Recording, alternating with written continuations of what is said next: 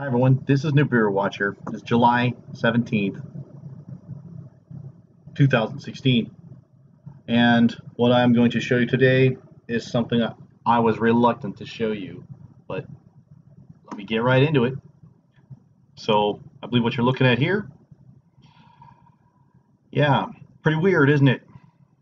I didn't want to post that. I didn't want to even talk about it till I watched it long enough, prayed about it, and it came to me in a vision what's going on in this picture and how to present it to you.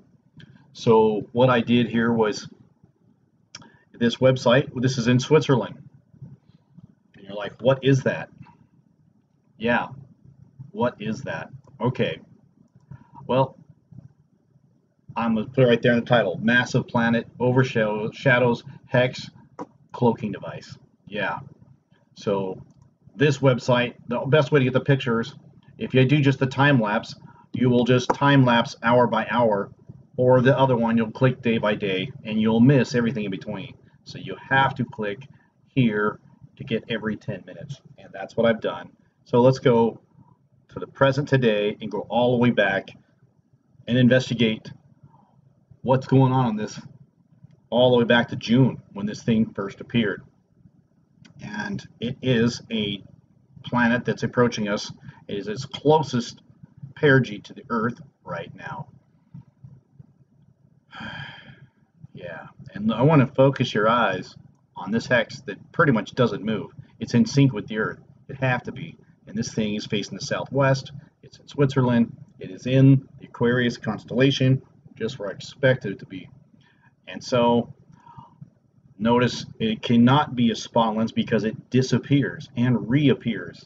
So how could that be possible in the exact same shape? So, yeah, lots of questions. I'll try and answer as many as possible. But here we go. Going back and forth in time to prove to you. Now these lines on the camera, this hexagonal lens flare, yeah, it's a lens flare of the cloaking device. It's reflecting onto the camera itself. Remember, we're going back in time. Expect the thing to.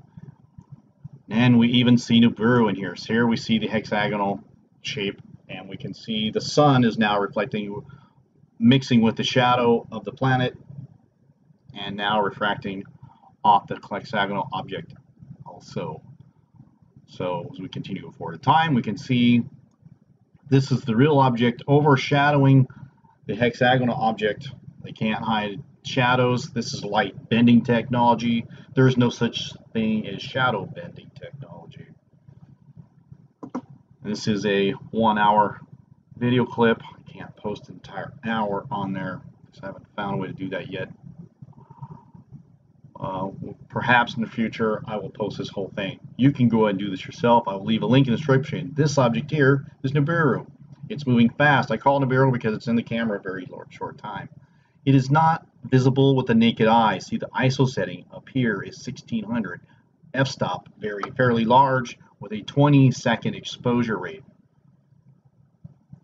Now, here we see the shadow approaching here, and it's going to,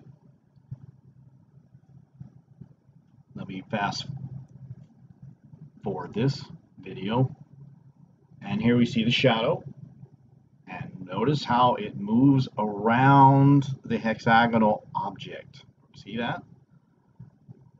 When the sun comes up, it blocks it out. And it looks all white on there. And there's the night shots.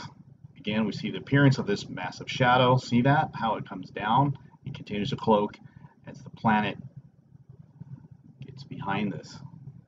It's a fairly stable orbit. At the end of the video, I will explain the orbit, how this is possible that a planet can appear to be fixed in space. Look right there, by the way. Look at the shadow of this thing casting on the lens now, right here. There's our hexagonal. And people are seeing hexagonal clouds. It's actually light distorting the hexagonal shadow. So you can cloak the actual object, but you can't cloak the shadow around it. It was only capable of blocking planets when they're further away. So I thought I'd save that shot. You can almost make out the hexagonal clouds. And then it's gone. There is no hexagonal, and then it reappears. See, clearly there's nothing on the lens right now. It's not on the lens. It's out there in outer space, probably using anti-gravity technology to keep it perfectly fixed in space. And there's one for every planet except for Nibiru. It's going too fast. And we've seen the Nibiru on there with its cloud. And here you can see it, evidence of the same hexagonal object. I don't think it can get any clearer. And now you can see the hexagonal light shining through this object, brighter than it should be, overcompensating for the light in the area.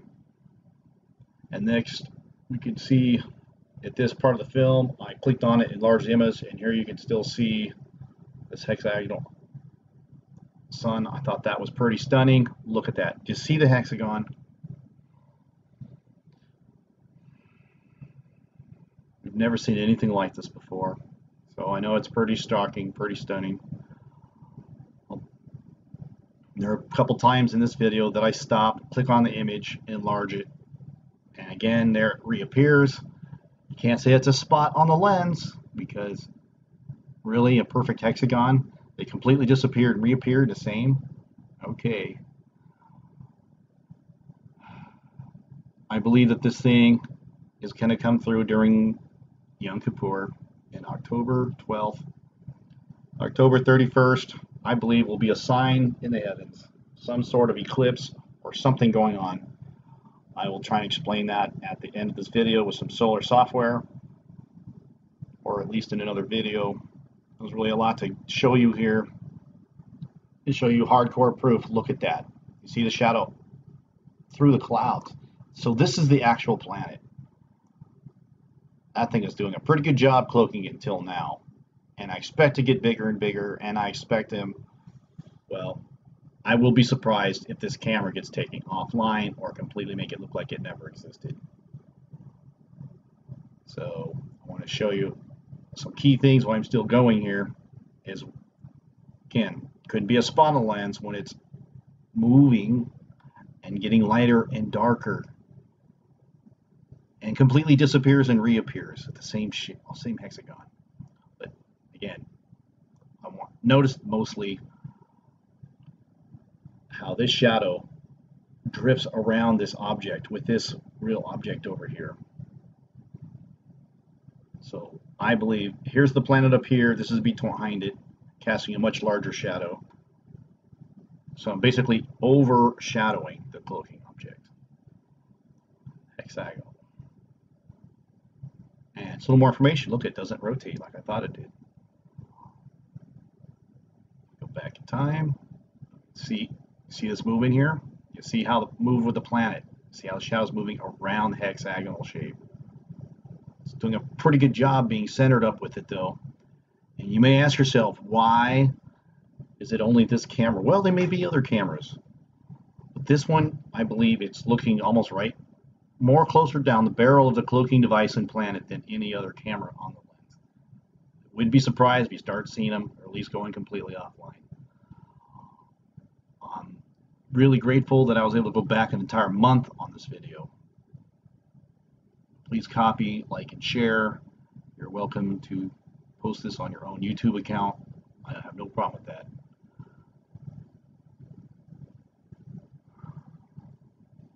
Look at that.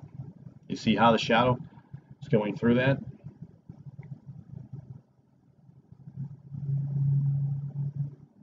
And here comes the sun. It washes it out. The refraction of the hexagonal. Again, take notice of the ISO settings during each film clip. Wow. It won't be long. You might even be able to see that with the naked eye.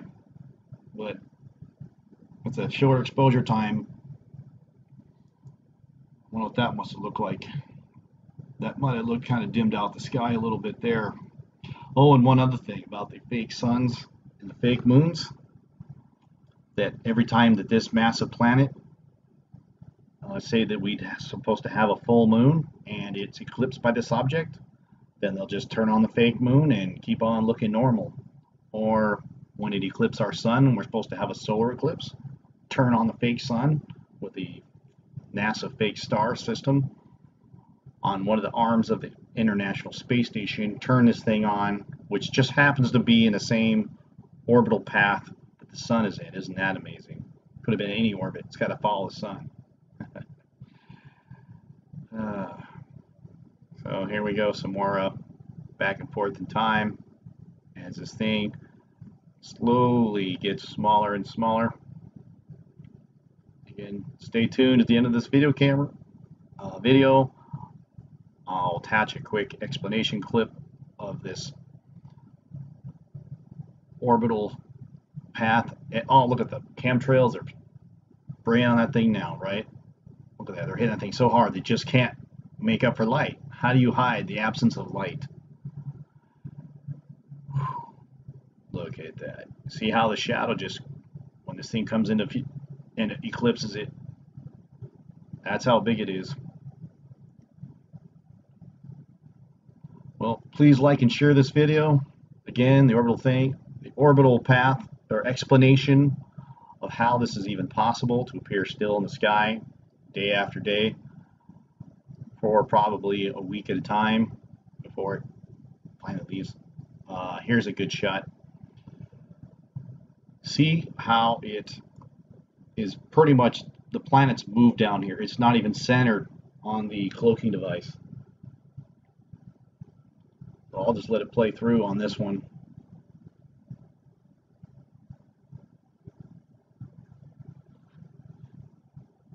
And the red clouds. Okay, then we'll show the next one. Here's where we see this happen during the rain.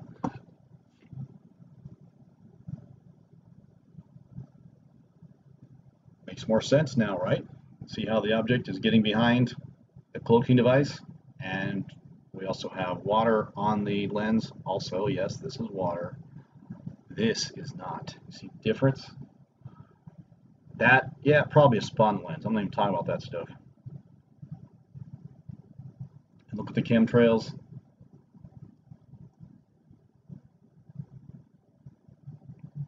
Here's a ship comes into view, cloaking device, and then we see this cloaking device in our way again.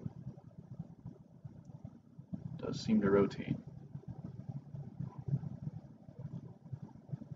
So, hope that explains a lot. Please like and share this video. And if you don't know Jesus Christ, make him your Lord and Savior. Time is short. It's the only way we're going to escape this global disaster. Have a blessed day. Hi everyone, this is Nibiru Watcher, and what you're looking at here is what I believe to be kind of an idea to show you the orbit of this strange planet. The one I'm going to show you is not Nibiru, but the type of orbit that it has around Nemesis, the second sun that's in our solar system. Now, this is not to scale, not the colors, but just to show you how that these planets can be appearing to be perfectly still in space while the Earth is rotating around our sun. And that isn't actually that hard, just a little imagination or some software. So here we are looking down at our solar system. This would be the sun here. I'll zoom in on that a little bit. And so now I'm going to show you next is a cloaking device, because okay, so this is our sun, and this is Nemesis, and this is the Earth. If we look down, we can see in this example how this is possible, that Nemesis, the second sun, the parent orbiting body of the 4 planets or 7 planets, 9 planets. I've only seen 7, but there could be more. But I'm just talking about this one, make it simple. And I've named this Nemesis as it's tracking around the ecliptic, traveling in its binary orbit around our sun and heading on its way back to the Orion system, I believe. So now let's look at this orbit as we look at it, that this would be this planet here. These would be their moons of this planet. the orbit. These moons are kind of screwed up. Just focus on this planet here. Now this one here is, if we look at it, as it faces the sun, these moons are also in this extreme eccentric orbit around Nemesis. That's what I believe this planet is doing. If we was to speed this up, actually it's as fast as it can go. As this planet starts to approach, it slows down and then it speeds up and then accelerates and approaches Nemesis. But in an Earth-facing view, you could see how this would appear to be almost perfectly still as we view this from the planet Earth. The orbit of this strange planet probably has its inclination off a little bit, excuse me, so that it would basically be at a right angle at our horizon from the 45th latitude on the Earth. At least that's where I saw it in New York. Okay, so I hope that kind of explains this orbit and how this is possible. Next,